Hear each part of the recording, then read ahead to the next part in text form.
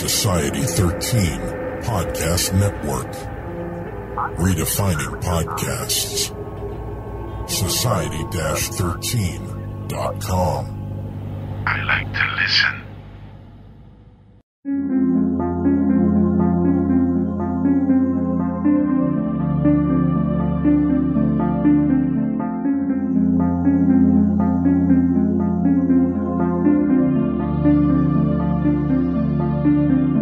History tells the story of the world and of our lives. Sometimes that history goes bump in the night.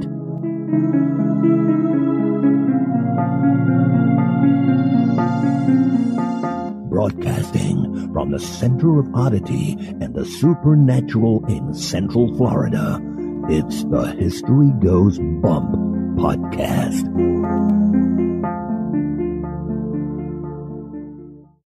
Hello, you spooktacular people. Welcome to this 167th episode of the History Goes Bump podcast. Ghost Tours for the Theater of the Mind. I am your host, Diane. And this is Denise. On today's episode, we have a location that was suggested to us by Atticus Wolfgramm, and it became the inspiration for us to look into more of these types of locations.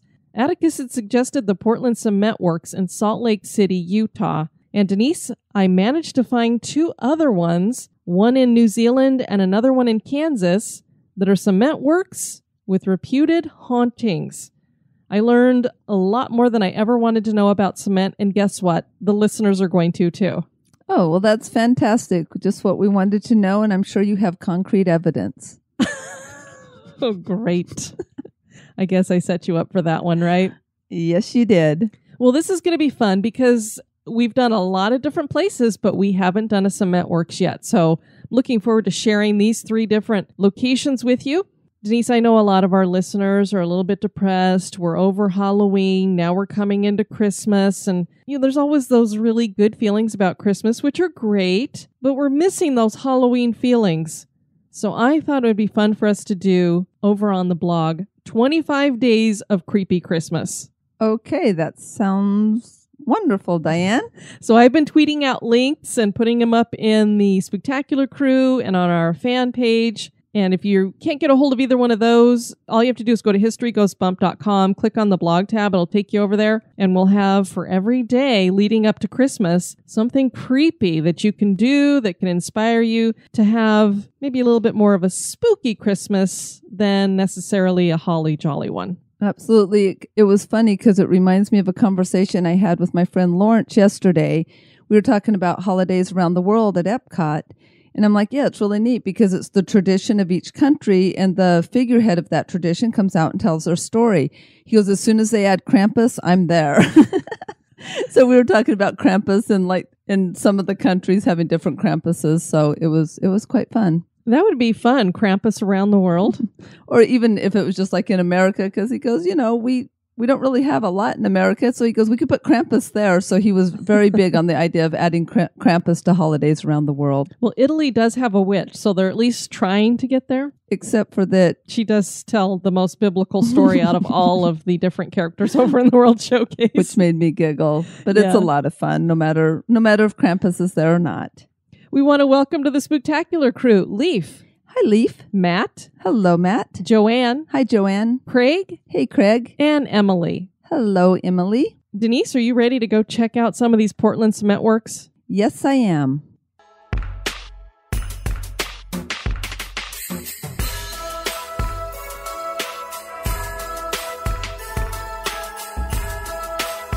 History Goes Bump is entirely listener-supported. Become an executive producer for as little as $1 a month. Get listed on the website and invited to exclusive virtual meetups. For $5 a month, you get that and access to exclusive bonus content like Haunted True Crime Bonus Cast. For $10 and above a month, you'll get all that plus awesome History Goes Bump gear.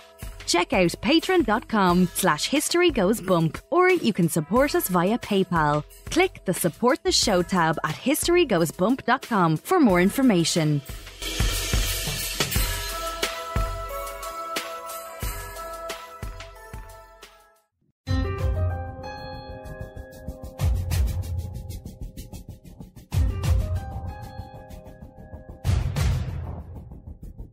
History is full of oddities, curiosities, mysteries, and the truly bizarre. Welcome to this moment in Oddity.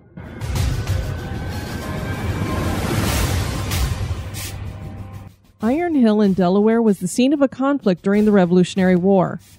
The Americans were situated at Welsh Track Church in Newark. A sentry was positioned at the outpost to keep watch at night. One night, the sentry got the scare of his life. A horse came charging at him, carrying a figure in white from head to toe. The sentry hid in fear until the Phantom left. After he was relieved, he went to the head of command and begged to be moved to a different area. He said he would desert before he would face the Phantom again. His request was granted. The next sentry was also scared by a rush of hooves. The horse was carrying a creature that was ghostly white.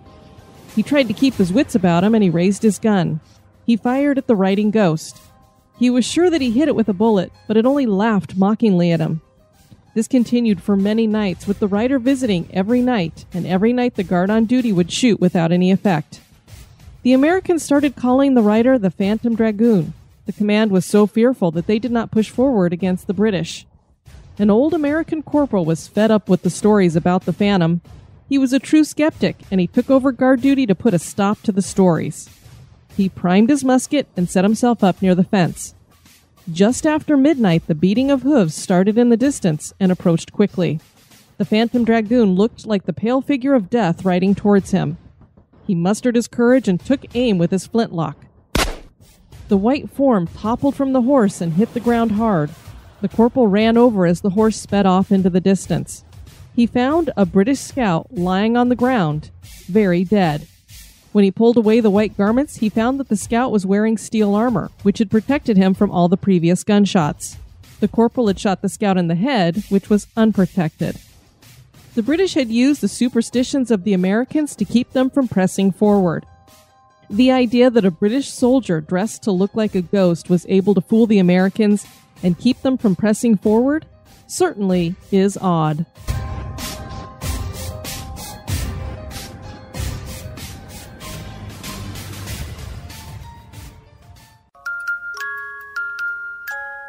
Are you afraid of the dark? That's just silly. What you should be afraid of is the thing that watches you sleep.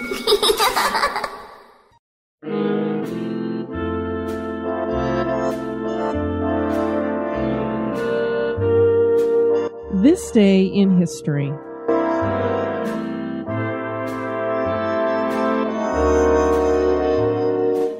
On this day, December 2nd, in 1929, Chinese archaeologist and anthropologist Pei Weizong discovers the first Peking Man skull on Dragonbone Hill in Jokadan of Fangsheng District in Beijing. It is believed that Peking Man lived in the cave system of the upper part of Dragonbone Hill. The site was discovered in 1921, and several teeth and bone fragments were recovered, but nothing could definitively prove that this was a species. The discovery of the complete skull changed all of that, and it was decided that this came from Synanthropus pekinensis, a Beijing species of Chinese ape, popularly known as Peking Man. The shape of the skull indicated that it belonged to a juvenile male around 9 years old.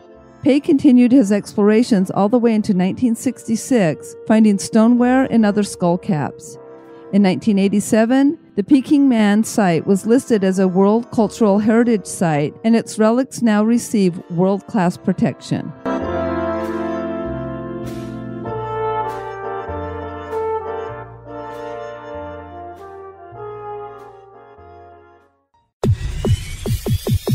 You're listening to History Goes Bump. Portland cement is a material that helped build much of the world in the 1800s and still continues to be a major component of construction to this day. Early Portland cement works were unsafe places to work, as was the case with most fields of manufacturing. Dismemberment, burns, and death were a real concern. 3 of these plants not only had injuries and deaths, but they are now reputedly haunted. 2 are abandoned ruins, and another is a world-class haunted attraction today. We will explore the history and hauntings of the Portland Cement Works in Salt Lake City, Utah, Mahurangi Cement Works in Warkworth, New Zealand, and Kansas Portland Cement Works in LeHunt, Kansas. Portland cement was developed in the 18th century in Britain, and in 1824, an English stonemason from Leeds by the name of William Aspden obtained a patent on his mix that was a middle step towards Portland cement. What he had done is he had taken limestone and clay and burned them together. Denise, I had no idea how cement was made. I guess I just figured you mix this dry stuff with that dry stuff, and then, we add water to it and it solidifies, but you actually have to cook the mixture. So when you mix all this stuff, I had no idea. You got to put it in a kiln. So they would mix this limestone and clay together, ground it into a mix of powder, and then they would add water and sand to it. The result was similar to stone that was quarried over on the Isle of Portland in Dorset, England, and so that's where they got the name Portland Cement. So when I first read the suggestion, I went, oh, this must be a cement place in Portland, Oregon. That's what I was thinking as well. And so see how narrow our scope was? No, and it's not even close. So and I didn't know there was an Isle of Portland, so I learned that as well. So it looks like the stone that's quarried from there. The basic ingredient in the cement is lime, of course, which comes from limestone. Again, we all know some of the theories when it comes to limestone. So if you think about how much stuff is being built with this, it's a little nerve-wracking. Then they generally mix it with shale, silicon, chromium, a bunch of other materials. It kind of depends upon the company, what they throw in there. As we're going to find out, there was a lot of blood mixed in with this as well. And then they came up with this powdery substance. Now, this is a very dangerous substance to make and use because it's caustic and it's a lung irritant. And we know the workplaces back in this time didn't realize that it's unsafe to do this. It's just like coal mining. They would all get black lung. And so in these cement works, I have a feeling they would get some kind of a lung too. I don't know that they had a specific name for it, but I bet it caused them, maybe similar to some of the asbestos stuff that we're seeing nowadays, probably had the same effect, breathing all of these chemicals in every day when you're working in these factories. And again, it's caustic, so if you mix things a little wrong, you could have an explosion or something. This form of cement was a revolution in building, and the main reasons for that was because it was cheap to make and it was very versatile to use. The further development of Portland cement is a list of men from various countries throughout the 1800s claiming to have the patent on Portland cement. Isaac Charles Johnson of Britain would claim to be the father of this cement, and he is considered a pioneer in the industry. The United States imported the cement from Germany and England before developing its own plants, starting in Pennsylvania. David O. Saylor of Pennsylvania became the first producer of Portland cement in America, and he secured a patent in 1871. By the early 20th century, America was making its own cement and was no longer importing Portland cement. One of the plants in the United States was the Portland Cement Works in Salt Lake City, Utah. And what a creative name to call it the Portland Cement Works, Denise. This is why when I put Portland Cement Works into Google, I got a bunch of them to pop up, and I was like, oh, okay. Quickly I learned it's a type of cement, and then we get into all these different locations. Now, the Portland Cement Company of Utah was located on the 600 block and 800 South. So the streets in Salt Lake City must be a little different than what we're used to here in Florida. I never drove when I lived in Utah because we moved before I got my license, but I know everywhere you live is always by the numbers, and that will tell you exactly like where the house is if you know the system. And so I can't remember it exactly. Maybe one of our listeners who lived there can refresh the memory, but I know that it was always like 800 this and 600 that, and people would know exactly where you were. Gotcha. I know there's another city that we were in, and I can't remember, but remember the streets were all on a diagonal, so it was northwest and southwest instead of north, south, east, and west. Okay. Now, the reason why we said it was located on the 600 block is because we've seen a variety of addresses for this location. I saw 601, 611, 643, and today, the address that they have up on the building, which fits what it is currently, is 666. And they say it's 666 West, 900 South. So 900 and 800 South are kind of a block away from each other, but this was a big complex. So maybe that's why we're 900, it's on a certain area. It opened in 1890 in the Parley's Canyon in Salt Lake City. Initially, they were small and developed a weak product, but a bigger company, Legoo and Campbell, took over the holdings in 1893 and decided to use the same methods as the Pennsylvania Cement Works. So Pennsylvania was the first one to experiment with this. They found out how they were doing it and brought it over here to Salt Lake City. And by 1896, there were only 2 companies west of the Mississippi River that were producing Portland cement on a commercial scale. There was this plant in Utah, and then there was another one over in California. The manufacturing process took 80 steps and included using a rotary kiln to chemically combine the raw materials at, Denise, 3,000 degrees Fahrenheit. Wow. Which is hotter than the temperature that is used to melt steel. That blew my mind because, first of all, I didn't know they put this stuff in a kiln to mix it, and then to think that they're using temperatures hotter than to melt steel. That is just, I mean, we all know about melting steel from 9/11, so it's just, wow, that is hot. But that makes you feel a little bit more comfortable when structures are made out of cement, that it can probably withstand higher temperatures than steel. Very true. Who knew? The compound was pounded to a fine powder, and gypsum was added to regulate the time of hardening.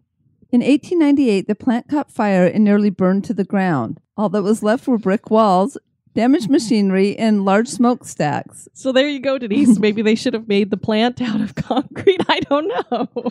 You know, it just, when I read it, it was like it nearly burned to the ground, and here's all that was left. And this is what the newspapers were saying. So it's like, wow. So either that was a really hot fire, or I don't know. And a fun fact about that, though, is that they were filling an order for the Denver Mint at the time of the fire. And for most people, they're probably like, so what? But we come from Denver, and we've toured the Denver Mint, at least for myself, several times. So I thought that was a little fun thing that they were filling an order right at that moment when the fire broke out. The plant was rebuilt and later restored in 1910 to produce a capacity of 1,000 barrels of cement a day. Work in a cement factory was incredibly dangerous. Many workers lost their limbs or their lives in cement factories, and Utah's Portland Cement Works was no different. George Howe was one of these men. The coal crusher was a machine that had huge grinding gears, and George was in charge of its operation. He worked the graveyard shift, and one night he was oiling the gears. One of the gears hooked his shirt sleeve and began pulling him further into the machine. He screamed for help, but no one was there.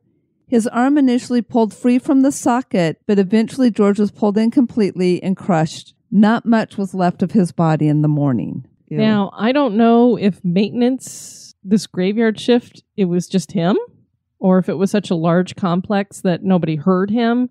Or how loud was the machine, maybe? I don't know, but you think he would be screaming pretty loud. That just, ick. Yeah, I can't even imagine what that would have been like, and I don't even want to know how they figured out that his arm came out before he got crushed. I just, whoever had to find that and clean it up, wow. Despite this first accident, no real precautions were put in place, and the factory continued to be a place of dismemberment and death. Charles Whitner was another victim, and he had only been at the cement works for 2 weeks. The steam from the vat caused him to become dizzy on an upper platform that was above the chemical boiler. Oh, geez. He experienced some kind of vertigo and lost his footing. He fell, but managed to grab the lip of the vat. His hands were no match for the hot steel, and he fell into the chemical concoction, though, before anybody could get over to him and help pull him up. Portland Cement Company of Utah was sold to Lone Star Industries in August of 1979, and they ran it until 1987 when they decided to shut down its Salt Lake City cement plant. The closure was supposed to be temporary, but eventually became permanent when conditions did not change. Not only was the work dangerous, but to keep costs low, cheaper fuels were used, and these included waste solvents, shredded tires, and other materials that may have contained toxic chemicals. This left behind contaminated dust. A Superfund cleanup was formed in the mid-1990s to clean up the site, and this was completed in 1999. It was still being monitored in 2014 to ensure that no toxic elements were still around. In 2011, the current owners acquired the property. They rebuilt and now host one of the most successful and one of the scariest haunted attractions in America, the Fear Factory Haunted House. The haunts they create are fake, but there are real spirits here. This is a haunted attraction. Now, when I first was looking into this, we got caught before when we did the mysterious episode, which I think was all the way back to episode 8. And this is another one of these really haunted attractions. But it was impossible for me to find the story that was the real story behind it, because they'd made up a story to go with the house. Thankfully, this place has the real history on their site, and I applaud them for that and not making up something, because really the truth behind this is terrifying enough. And I can only imagine, I don't know if Atticus has been through here or anybody else in Salt Lake City. Have they kept some of the equipment there? This place has got to be creepy as heck. It's got underground tunnels and all kinds of stuff in there. So I can only imagine it's a great location to put a haunted attraction for sure. Well, you wouldn't even have to do the attraction to scare the pants off of me. No, and those usually I don't scare very easily, but haunted houses do tend to get me a bit. Especially when somebody's throw you at the chainsaw guy. Yeah, when Denise throws me at the guy, I hate chainsaws, and I know they don't have the actual chain on that thing, but it just scares the crud out of me, and then Denise throws me at him and takes off. Well, apparently I don't like chainsaws either. Take the girl, not me. The haunting experiences reported here by staff and guests of the haunted house include the distant screams of terror. These are not screams manufactured by the attraction, as they're only heard when everything is quiet. So this is why it's mostly the staff that is hearing this before they get things geared up or after they've shut everything down. And, they'll go and look. Is somebody still in there somewhere that's screaming about something? Nobody will be there. And they're these weird kind of echoey, distant sounding screams, which, could this be George or Charles? Either one of them screaming, especially George. If you think about how horrific that death would be and how we found that sometimes stone and things absorb that sound and energy. Well, especially if there was concrete there with limestone. Mm-hmm. I mean, you're going to have a lot of absorption if you believe in the properties of limestone. Exactly. So is this just a residual scream echoing through time? Shadow figures are seen looking down from upper levels. And then there's this interesting story that during the witching hour, it's claimed that a little girl and her laughing is heard. So she's seen, and then her laughing is heard. Although we have absolutely no records of any deaths of children at the factory, and there shouldn't have been any children there. They didn't employ kids. So I'm not sure why we have that here. Ghost Adventures did come to this location and investigated the building. I didn't see that episode, so I'm not sure what they caught. I'm sure Zach ran around and heard a few things and yelled, "Did you hear that?" Did you hear that? So I'm sure they got something, but sounds like a really, really neat location. I would like to, maybe we could get a tour there if we go during the day with the lights on. That might work. I was just thinking of the little girl. I have two thoughts about that. Is that they say they didn't employ people, but back in the day, a lot of times child labor was not uncommon to have them there, at least doing some things.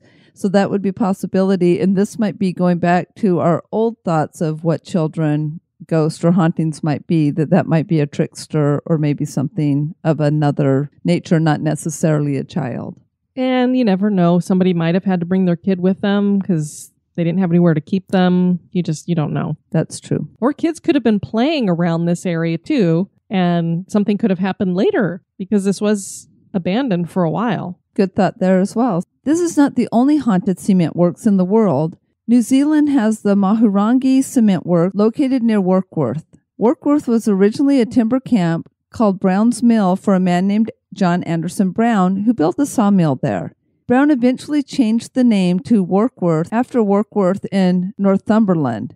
The Mahurangi Cement Works is quite different from Utah's cement works in that it sits in ruins today. But at one time, it was producing 20,320 tons per year. And you actually do say that is ton, even though it's spelled differently than how we spell ton? A ton is a metric ton that equals about 2,204 pounds. So that's a lot of cement. Yes, it is.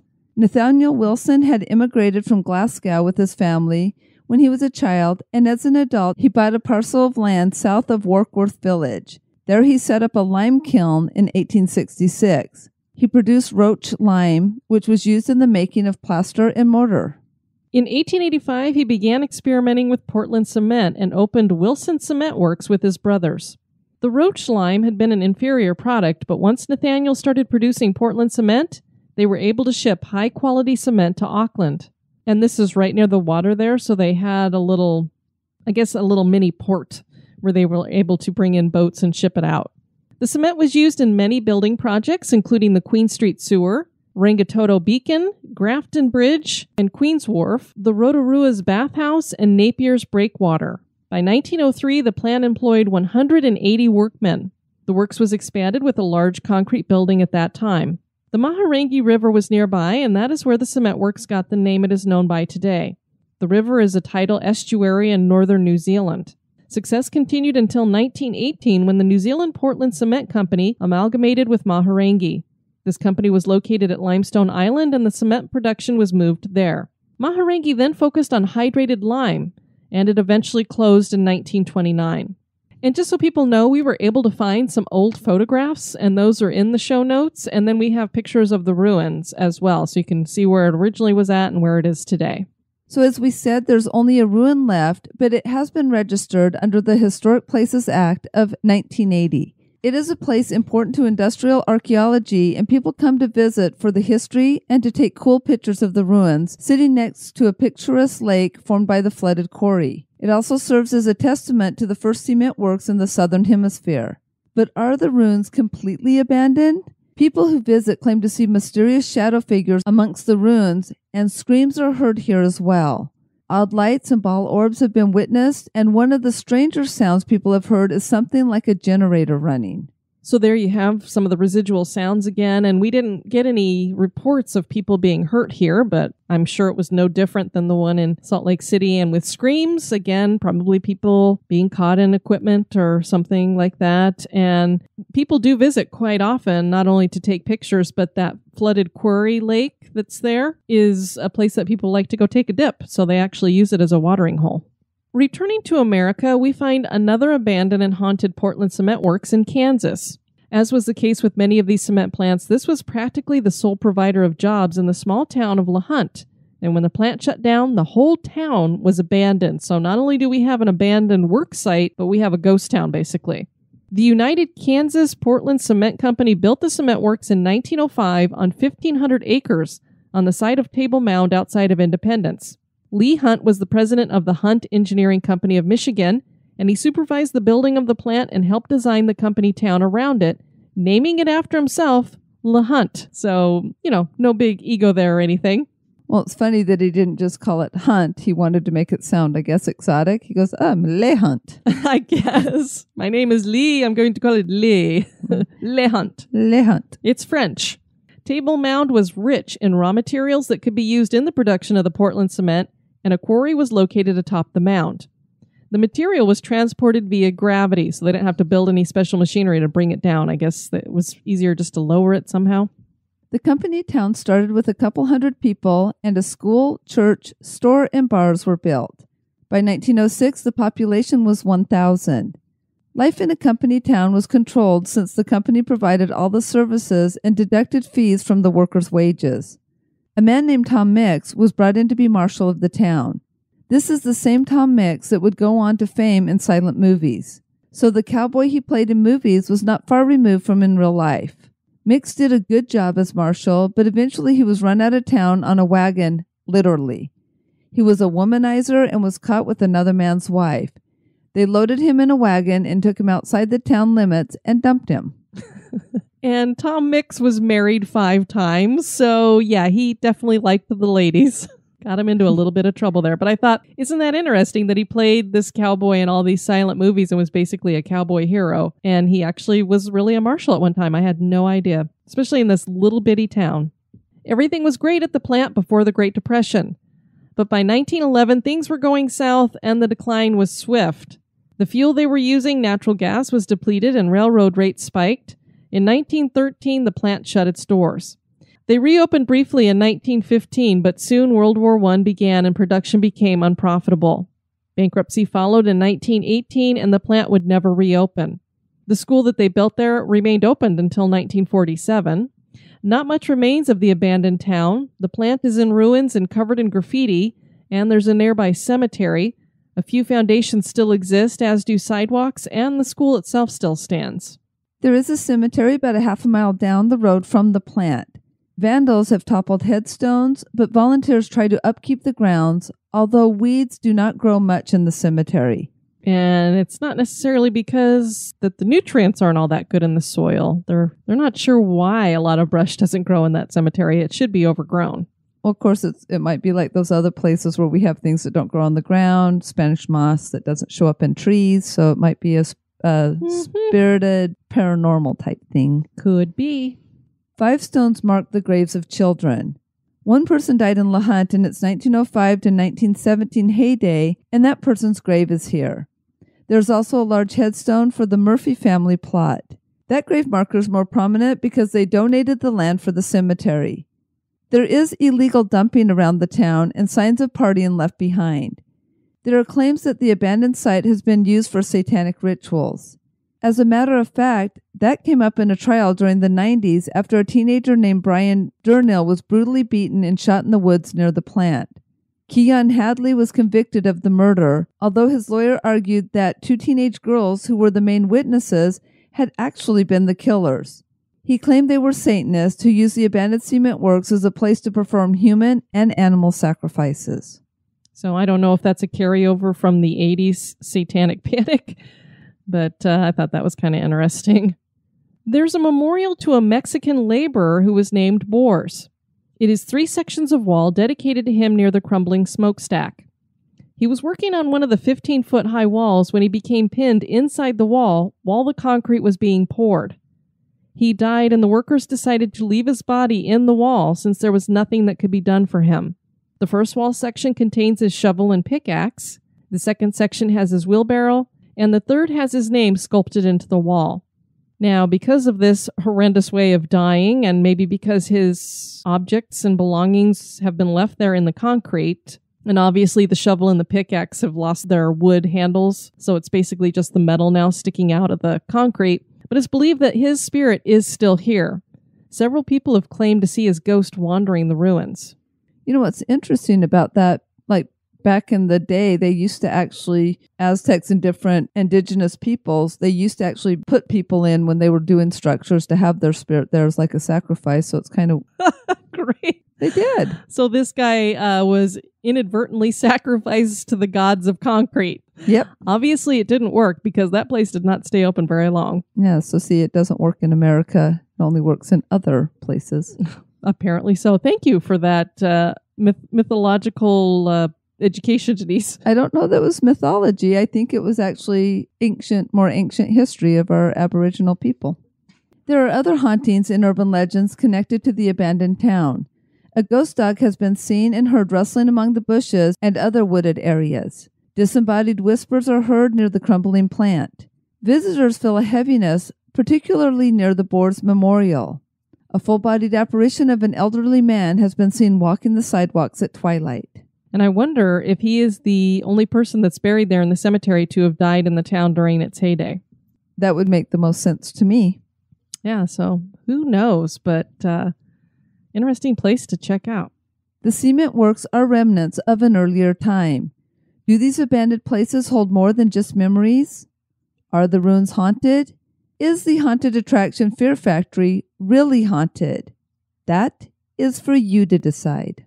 Now, I know that LeHunt, this abandoned city, I believe the whole place is now behind a fence or chain link fence, something like that, so you can't go visit it anymore, at least is my understanding. Anytime you're wandering around any of these ruins, just be careful, and we didn't tell you to go. Exactly. On our next episode, we are going to be bringing you a location that was suggested by Mitch, and that is the Sally House. This one has a heck of a reputation, so we're looking forward to bringing that to you guys. Want to encourage you to check out our website, historygoesbump.com. And Denise, if people want to send us some feedback, where can they do that? They can do that at historygoesbump@gmail.com. And we did hear from Jan, who lives in Oahu.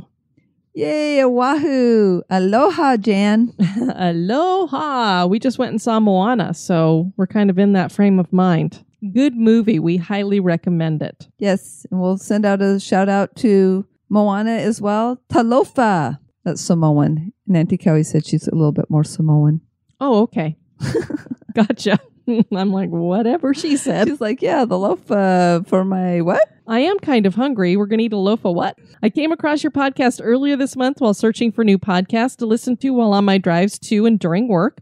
I'm binge listening to the podcast right now, and I'm currently listening to Bonus Cast 3, Ghosts in the Bible. She said that one is her favorite so far. And we've heard a lot of feedback on that one. I feel almost like we should do a Ghosts in the Bible Part 2. That would be fun. I don't know where we'd go with it, but it just feels like we should. I just wanted to let you both know that I love the energy you both have and share with us listeners. I love history and the paranormal, so your podcast is the best blend of the two. I learn something new after every episode, and I'm so grateful for the new knowledge that I'll be able to randomly share with my family and friends. Now you'll be able to tell them, Jen, how to make cement. Isn't that great? Yeah, she'll be like, woohoo! And it's very, very dangerous. And then she just thanked us for the time and research that we put into everything to make sure that we're getting the most accurate information. And of course, if we screw up somewhere, you guys let us know and we quickly correct that with everybody. So thanks for sending that to us, Jan. And Bayla sent us a message. She said, "Hi, History Goes Bump. I love your podcast. Just finished the Molly Brown one, and I have some thoughts to share with you. I was born and bred fourth generation Denverite in Denver. And my husband and I bought and renovated a gorgeous historic 4-square house not far from the Brown Mansion, which is what brought that to mind for her. And I had written her back and told her that I know this neighborhood very well because once upon a time I used to deliver pizzas for those of you in Colorado, I don't even know if they're still around, Pudge Brothers Pizza. They were yummy. It was good pizza.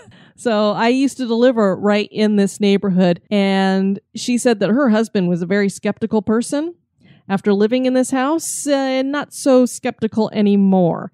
And so she said that she thought that this had been a house that was built for a doctor and that at one point it was a sanitarium. And it's also a location that they stop by when they have the ghost tour in the Cheeseman Park area. Well, this happens to be a location that my mom has written a book about that we have done tours with. And we've been tossing around doing Cheeseman Park, but it's not really big enough for us to have that as just its own episode. But doing the whole neighborhood and pulling out a bunch of houses there would be really cool. That so I have a feeling we're going to be doing that. That'd be very cool. And for those, I don't know if we've ever mentioned it on the podcast before. We possibly have, but if anybody ever saw the movie The Changeling, that house was inspired by a real haunting at Cheeseman Park. It was a house that was right there, and it's no longer there anymore. It did get torn down. And there's the Denver Botanic Gardens there, which is incredibly haunted. The reason why all of these places that are near Cheeseman Park are so haunted is it's very similar to St. Charles or New Orleans. A lot of cemeteries that got built over. So that's part of the problem that's happening there. So thanks so much for sharing that with us. And when we get into that, we will definitely have her share her personal experiences of living in a haunted house. And this makes me think about Benjamin over in the Spooktacular crew was sharing that somebody had asked, what paranormal shows do you all watch? And he said, I don't need to watch one. I live in a haunted house. We're like, yikes. He just watches his own ghosties. For us, me in particular, I watch all of them just because it feels like you should when you work in this kind of genre, and you should see what's out there and see what kind of history they're picking up. And Kindred Spirits, I have to say, I've enjoyed that one. It's, of course, there's the music and the, oh my gosh, and shock factors and things, but I just feel like they really are trying to help people rather than just have an entertaining show. That they're going to these locations that are not big popular ones. It's personal homes and trying to help people feel a little bit better about what's maybe in the house with them. So I've been enjoying that. All right. We don't have any reviews. So you guys, if you haven't given us a review, we'd love to have one, especially if you are from another country.